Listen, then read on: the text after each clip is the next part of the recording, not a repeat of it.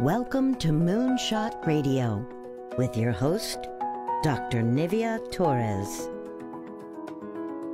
Greetings and welcome to Moonshot Radio, where every moment is an opportunity to learn. I'm your host, Nivea Torres, Executive Director of the Kindergarten Readiness Collaborative, also known as KRC.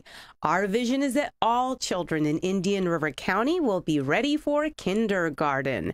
We proudly partner with the Moonshot Movement, who is transforming the next generation in Indian River County by having 90% of all students reading on grade level by the third grade. With me today in the studio is Camy the Mario. Camy is a published children's author and illustrator right here from Vero Beach. Camy, I'm so glad that you're here with us today. Thank you. It's such a pleasure and honor to be here. This is such a treat because at the Kindergarten Readiness Collaborative, we believe so much in reading and reading to children. Sure. So to have a published children's author here in the studio today is very significant for us. Thank you. Thank you. Thank you for having me. Camy, talk to us a little bit about your journey in becoming an author. Well, we go back a long time. I guess my passion with writing and most of all illustrating, it started when I was a little girl. Mm-hmm. I was a young girl, probably 4 or 5 years old, and drawing was my passion. And I remember my mom signed me up for every little contest, a drawing contest, and I was always there, ready. And the fact, most of all, that I like to create cartoon characters. So behind the drawing, there was also a storytelling. And, you know, I grew up, and of course, and then you take different roads. And when I was about 10 years ago, then I moved first to the United States, because I'm from Italy originally. Mm-hmm. And with my family, we moved for a few years to the Bahamas, the small island of the Bahamas. And that was that environment that actually had my creativity flourish again. Wow. And that's why I started to write as a career and publish books and create characters. And that's what my first book. And create stories for children. For children. It yes. seemed like it was a magical time for you. It was. And so it was very exciting because, you know, I always say I'm still a child myself within. And that's what I can do best. It's like write for children. And most of all, illustration, as I said, it's my main passion. And I'm very, very grateful and to be able to do that. Camy, and is there a book that you remember from your own childhood that maybe inspired you and helped a little bit with that journey? Yes, well, more than a book, I have my mentor, Walt Disney. No, okay, yes. He's my mentor. And as a matter of fact, my mom, when I was younger, she signed me up with a little Mickey Mouse magazine that they would come every weekly or monthly, I don't remember. It was a long time ago. So I was always into those. And Walt Disney was my mentor. So any movie or characters from Walt Disney, it was what really brought all my future and creativity from him. Even the way that I illustrate my book, because like these days everybody, you know, like technology, computer. I'm still the old school. I draw with my paper and pencil by hand. Then, of course, I use the scanner and then I color digitally. But I really love to do things like the old school, like the animation and, you know, that you can see in the old Walt Disney documentary and stuff like that. So that's me. And what about the location and the inspiration for your books? You talked about the Bahamas being sort of an inspiration for your book. So, and you live now here in Vero Beach. Yes. Which is sort of an island paradise. Exactly. So the ocean follows me all over. Well, that's when my first character came to life. When I lived there, and one day I remember I was with my children, my youngest one, and we were down at the beach, and myself, a little girl from Milan, a city from Italy, and all of a sudden I see this huge starfish on the bottom of the ocean. Red starfish, and it was just beautiful. I was like in shock. I said, wow, I've never seen anything like that. And that's when that night, Happy, the red starfish, came to life. I went back home and I started thinking about the starfish. And I did a little research and I learned about the starfish. They have little feet underneath. They walk around the bottom of the ocean. They eat everything. They clean up. They call them the vacuum cleaner of the ocean. So I said, okay, so Happy is a starfish that travels around the world and wants to meet new friends, because sometimes life on a small island can become a little boring. And let's see, maybe he wants to travel, meet new friends. And so this message of friendship and diversity, different cultures, and that's how the world of Happy came to life. And even, and I read The World of Happy in preparation for this interview, but also you have an environmental conservation theme, because Happy really seeks to take care of the environment and the ocean. The ocean, clean the ocean, so get rid of all the plastic and the pollution in the ocean to protect the species and marine life. So those are books and messages that Happy wants to bring out to the world and teach the children. So you actually have a copy of The World of Happy, and I'm going to ask you if you could bring it up and maybe just read the first, if you could just give us that gift of reading a page from The World of Happy for us. Yes, this is The World of Happy. Let's all be friends. This is my first book, and I can just read a little bit the first few pages. It is a sunny day, and Happy the red sea star is lying under a palm tree on the tropical island where he lives in the middle of the Atlantic Ocean. Hello, Happy. You don't look too happy today, I should say, says Floppy the seagull. Hello, Floppy. I'm bored. There is nothing to do here and nobody to play with. Happy answers. I wish I could have wings like you and fly away to meet new friends. You forget you have little feet that can take you anywhere you want to go. You can discover a new world out there. It will take too long for me to get anywhere, Happy says. Not if you sail the ocean.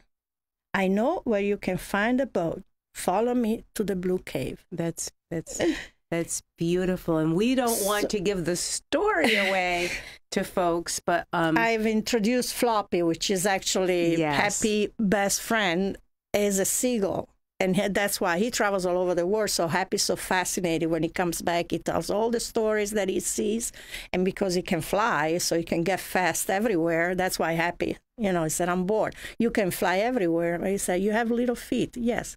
It will be too slow for me to walk around. It seems that Floppy could be that character that's the cheerleader in the story. He's the wise guy, the old wise guy. and Happy is like the passionate and very, he wants to do a lot of things, and maybe Floppy's the one that, give him a little bit, calms him down, but he's the wise one. And there's going to be many other characters that come along, all starfish. In every story, we have a lot of different characters, different starfish that come from all over the world. And then there is another character, Bella, that comes into the picture, which is Happy friend. And actually the one that they will travel together all over the world will be Happy, Bella, and Floppy on a sailboat.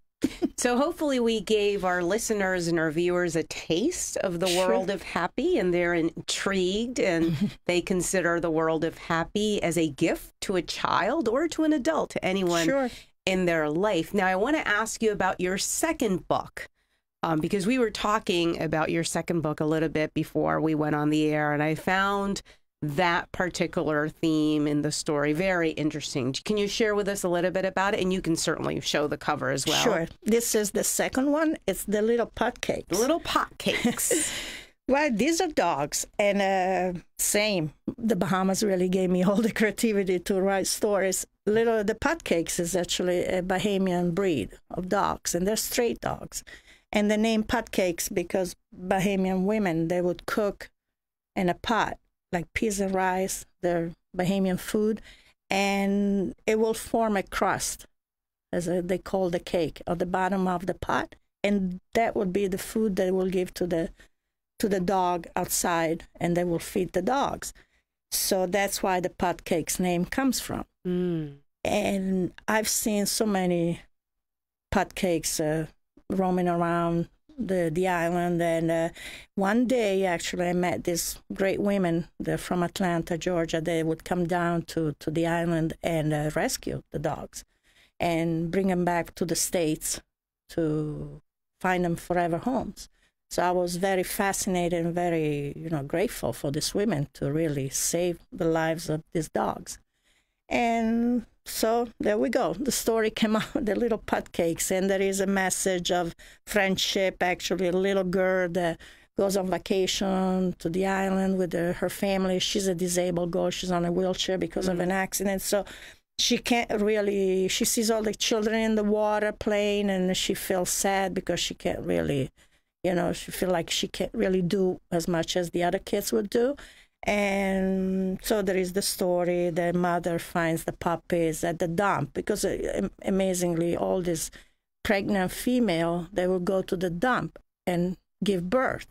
So you would just go throw your garbage and hearing puppies crying underneath, like boxes and stuff, because this is the reality. The dogs, they're just left the little puppies there. And that's why the mother saves the puppies, and that is the story. They come back to the States, and then they will be placed for adoption. So all this message, I like to send these messages in my books as far about friendship, about caring about each other, and lots of great causes. And that's important for children to hear. So when you have a book like that has such beautiful illustrations, but also that core message. The message. That's really a gift, Camy. We're going to take a break to hear from our sponsors, and we will be right back.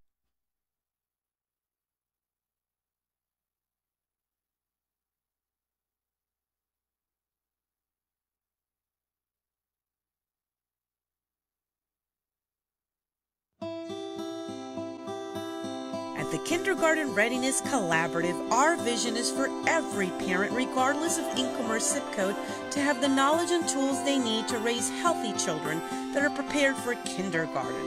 Our mission is to support our partners in developing a high-quality early childhood system that is family-centered. Our outreach and parent engagement specialists connect with families and build trusted relationships. KRC has chosen Fellsmere and Gifford as our two focus areas in Indian River County. Our Fellsmere office is located downtown in the city annex, and our New Gifford office is located within Victory Park Apartments. Our administrative offices are now located adjacent to Healthy Start and Treasure Coast Community Health in Vero Beach. The Kindergarten Readiness Collaborative, developing a high-quality early childhood system for all children in Indian River County. The Cataract Institute at New Vision Eye Center offers the most advanced technology available for patients with cataracts. Gentle, bladeless, computer-guided cataract removal. Our advanced laser system is designed to deliver the best visual results with unsurpassed accuracy and efficiency. No two eyes are the same, not even yours. That's why we use the Varian image-guided system to obtain a fingerprint of your eye before your cataract procedure. Doctors Minotti and Tate offer the safest and most efficient technique for cataract removal and permanent intraocular lens implant. Patients are personally counseled on the best approach for their needs and lifestyle. There are multifocal lenses that allow for distance vision and reading, or toric lenses to correct astigmatism. Call New Vision Eye Center for a consultation or second opinion. Your eyesight deserves world-class eye care. Visit newvisioneyecenter.com or call 772-257-8700. That's New Vision Eye Center in Vero Beach. Looking for a change? How about Renaissance? Visit Renaissance Senior Living and see what La Vida Bella means in Vero. Convenient to downtown and Miracle Mile at 2100 10th Avenue, US 1. Offering 36 apartments for assisted living residents to live the good life close to everything in Vero. We have 24 apartments for memory care residents, a secure and safe space for those living with dementia and Alzheimer's issues. Stay connected to your loved ones' lives and find new friends to share your life with. RenaissanceVeroBeach.com to find out more. Are you talking about having your own radio or TV program? Then you should talk to Planet Vero. Here's why we're the best. Your show will be heard on 3 local iHeartMedia stations, plus worldwide on the iHeartMedia network.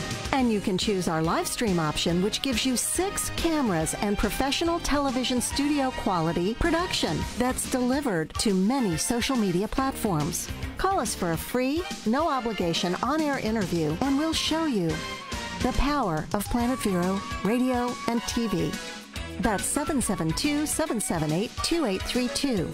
Follow the powerful Rush Limbaugh Show on Planet Vero Radio. Take advantage of the amazing opportunities on social media like Facebook and YouTube with a live stream broadcast. Call 772-778-2832. It's the future of marketing. It's Planet Vero, and it's brought to you by Idea Garden Advertising. Visit planetvero.com.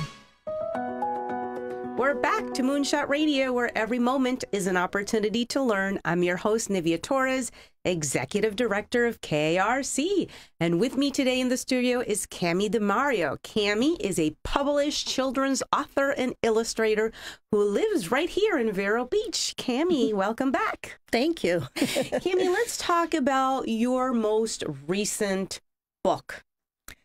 Yes. This is a wonderful project. Every project, it's wonderful for me. You know, it comes from my heart. But this one has a specific, side of it. It just happened quick. Like last month, a couple of months ago, I had this vision and I had this message coming through. And I sat down on my desk and 15 minutes, I had a manuscript done. Wow. I know. I was surprised. I said, wow. This is not me. It just came out from somewhere. So the manuscript was done, and then the fun part started, the illustration. But this had a very special message.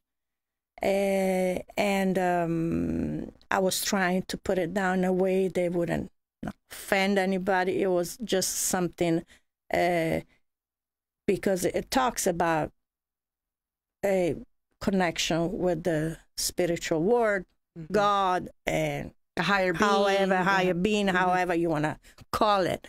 So it's a very sensitive mm-hmm. subject. But it was more like giving children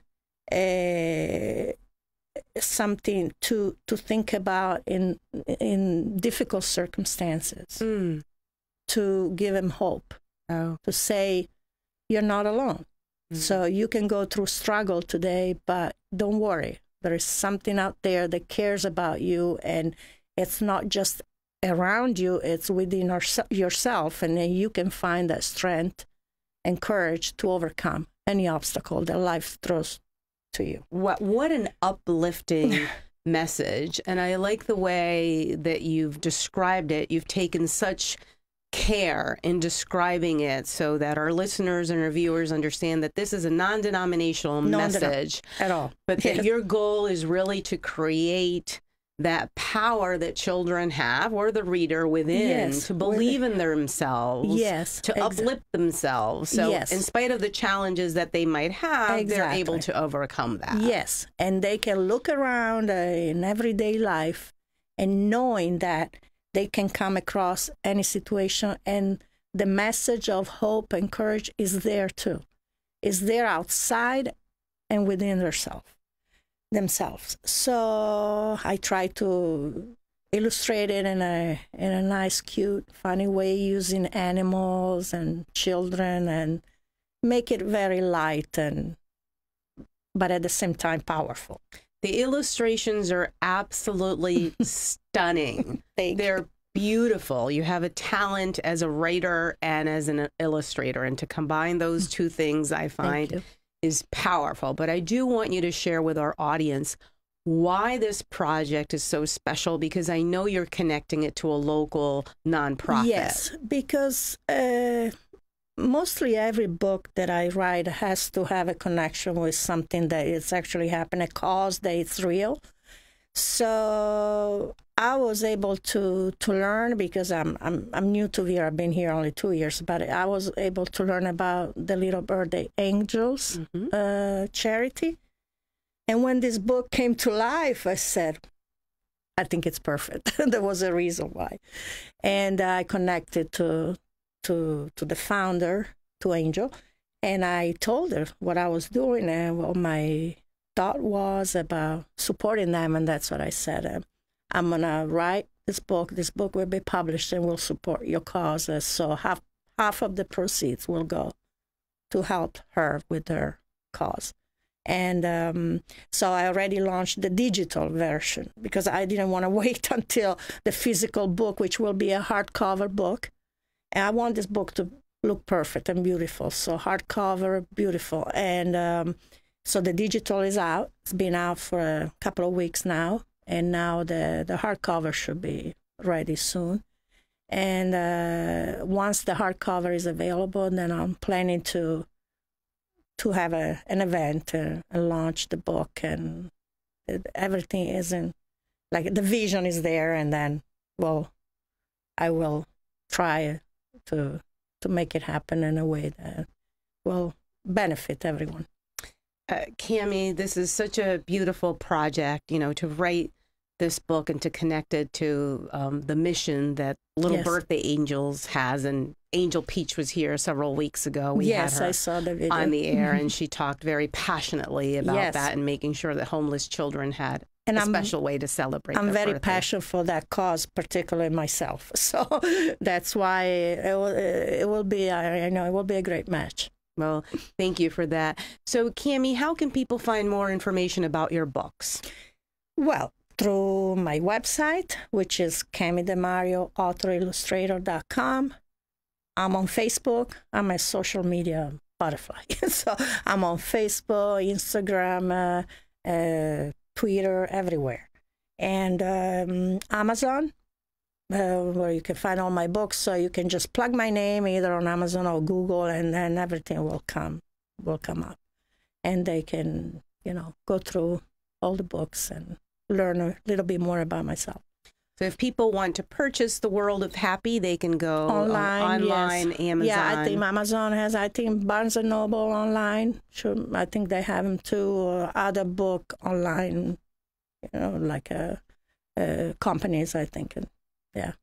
Well, and what we really want to promote here is the fact that you're a local published children's author and illustrator, and there's a lot of power to that. We want to make sure that we celebrate that we get these books in the hands of local children, that they're able to connect with that theme of friendship and the environment that you're celebrating through your culture, books, different cultures, embrace diversity. It's all there. It's all there. Absolutely. And one of the things that we always want to do is make sure that children develop a love for reading and for books. Yes. And that's why I love your illustrations so much, because they're so bright and colorful. That's me. It's so lively. It's so appealing. I think colors, because, my books cater to a certain age, let's see, from the 3 up to 7, 8 years old, that colors are important, that children gravitate to the brightness and colorful of the illustration. That's why it's important. I think that just makes a difference, because it makes the book so catchy, so attractive. It's something that you definitely want to read and you want to grab. So I want to thank you again, Camy, for joining us today. Thank you for having me. We're going to make sure that we keep getting the message out and that people discover the World of Happy. I know that a new edition will come out sometime this summer. Big project with The World of Happy. So we'll celebrate that as well. Thank you so much. And thank you for giving children and adults of all ages the gift of reading. Thank you, Camy. Thank you for having me. And until next time, this has been Moonshot Radio, where every moment is an opportunity to learn.